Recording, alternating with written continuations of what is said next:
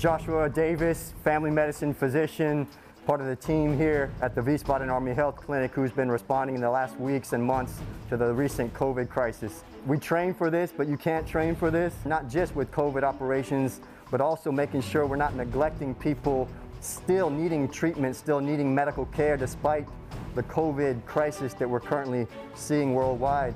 We're also starting to reopen the clinic, and so re-engaging with our most vulnerable patients, making sure we're not overlooking anybody.